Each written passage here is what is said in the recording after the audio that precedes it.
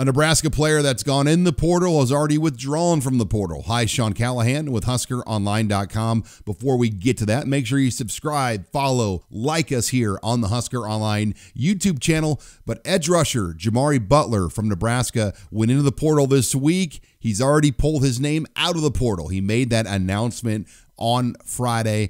I think you're going to see more and more of this when we have over 1,000 guys go into the portal over the course of a week. I think guys realize their situation. I'm sure NIL, other things get involved as well, but Jimari Butler has value on Nebraska's team. I think it took a few people probably to talk to him over the last couple of days to let him realize that he has a real future in this program with Caleb Tanner gone, with O'Shawn Mathis probably gone, and then also questions even still surrounding Garrett Nelson if he's going to be around for the 2023 football season. But a big break for Nebraska to get Jimari Butler back on this roster, as edge rushers are a premium, and he's a guy that's developed over the last 3 years, and you really felt like 2023 was going to be a season where he would get some real meaningful snaps, especially in this new 3-3-5 defensive scheme that Tony White is going to bring to Nebraska. Make sure you stay on HuskerOnline.com. It's going to be a busy recruiting weekend. Transfer Portal news will keep you up to date with the latest. For Husker Online, I'm Sean Callahan.